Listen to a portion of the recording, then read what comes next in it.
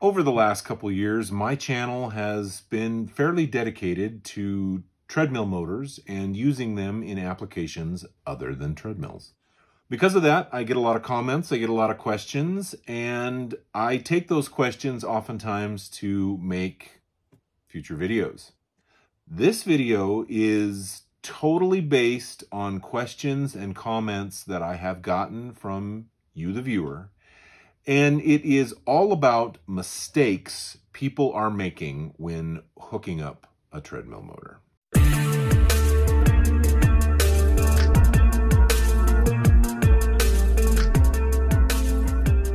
Greetings, fellow DIYer, and welcome to my video. The first mistake that I see is not using safety wires. Now, what do I mean when I say a safety wire? Well, on this motor, it's blue wires.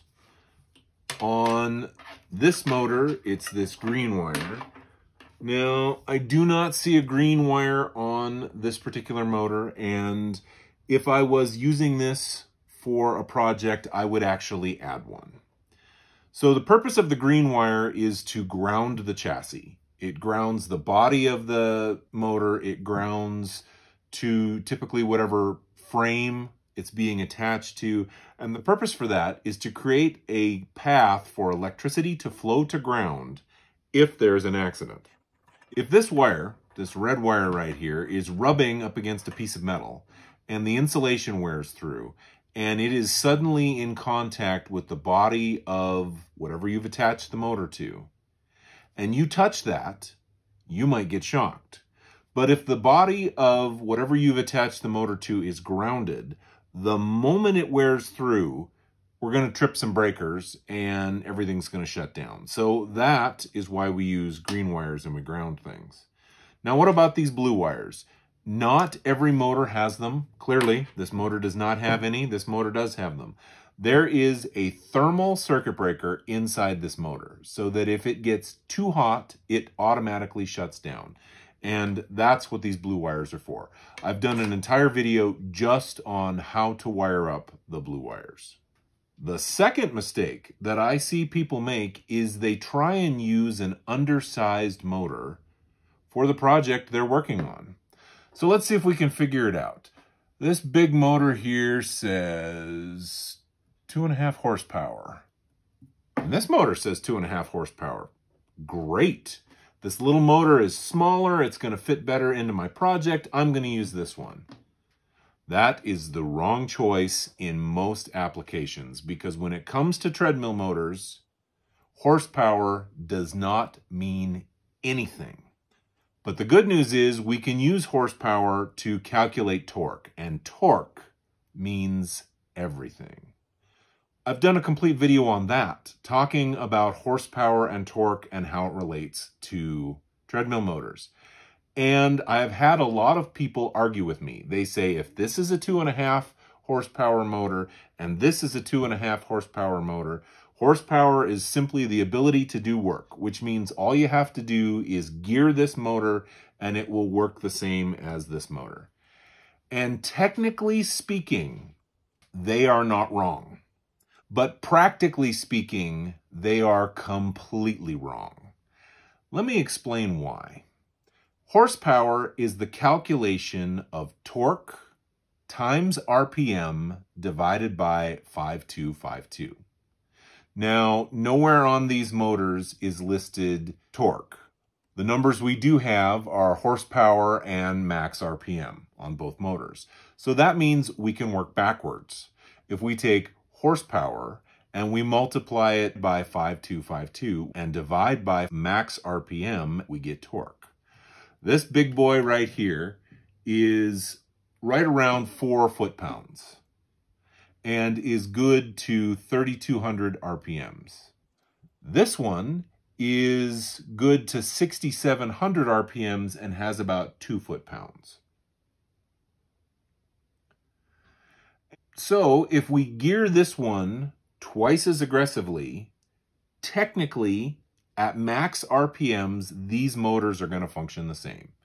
If we gear this so that it is turning at 3,200 RPM, it is going to produce right around 4 foot-pounds of torque. So yes, those people are correct. It's the ability to do work and it's gearing.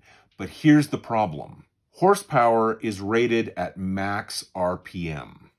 And if you are putting a treadmill motor on something, it is because you want to be able to vary the speed. And more often than not, we're going to be running it at slow speeds.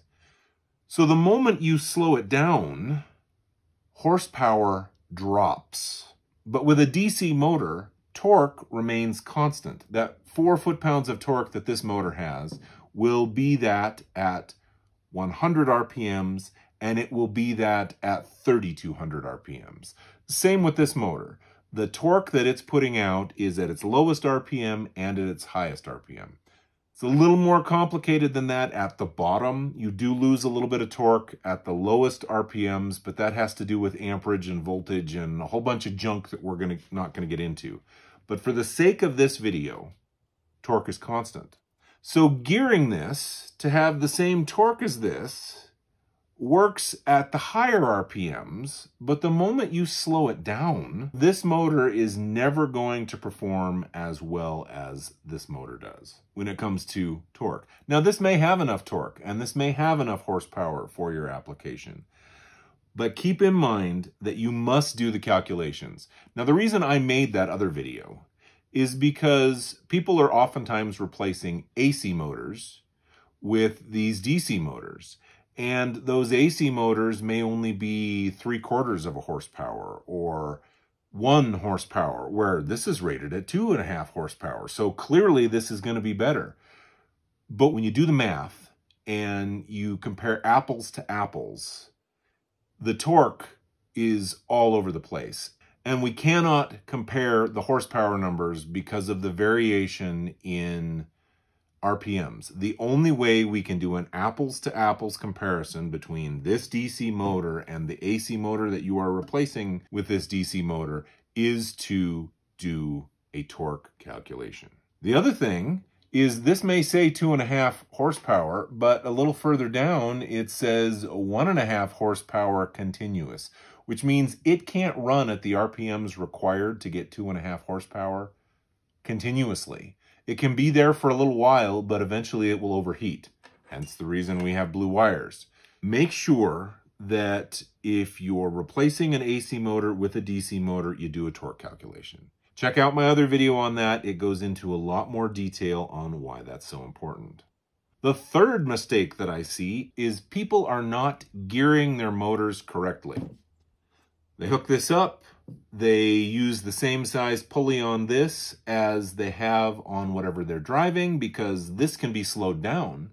They think of using gears and pulleys as a way to adjust speed, not as a way to increase or decrease torque. The problem with that is if you are driving something at a 1-to-1 ratio, so the pulley on this is the same size as the pulley on whatever we're driving, you're never going to have more than 4 foot-pounds of torque with this motor. Now let's say that your operating range of RPM is 500 to 1,000 RPM. That means you are never taking this up to the top 2/3 of what it is capable of. And we are at the minimum of 4 foot-pounds of torque. That's just wasted torque. It takes a certain amount of torque and energy to drive whatever you're driving. And in most cases, it never hurts to have a little bit more. So if my operating range was 500 to 1,000 RPMs and the max RPMs on this unit is 3,200, I would gear this at a ratio of 3-to-1. What that means is to get up to that 1,000 RPMs, we are going to be taking this motor up to max. At the 500 RPMs, let's say where we're starting, this is turning at 1,500 RPM, so it's at half. The advantage to doing that is we have now tripled the torque. So instead of 4 foot-pounds of torque being driven on whatever we are running, by the gear ratio multiplication, we now have 12 foot-pounds of torque at whatever we're spinning. There are 2 ways you can figure out your calculation. You can either figure it for the minimum, if the minimum is the most important to you, or you can do like I did. On my lathe, I knew that I wanted my max RPMs to be around 1500. That's the speed that the machine was originally set up to max out at. And the treadmill motor I was using had a max RPM of 4500. So in that particular case, gearing it at 3-to-1 was the perfect solution to get the max RPM of 1500 and not be leaving any torque on the table. The next mistake that I see is people don't run a cooling fan. Now on this motor, the cooling fan is part of the flywheel. And on this motor, the cooling fan is part of the flywheel. But on some of these motors, the cooling fan is external. Most of the time when the cooling fan is external, people are running the fan. But when it's part of the flywheel, people are removing the flywheel because it makes it hard to hook up, and they're not adding another fan. And it's super simple to add a fan. All you get is a plastic fan that fits over the snout, and you have cooling.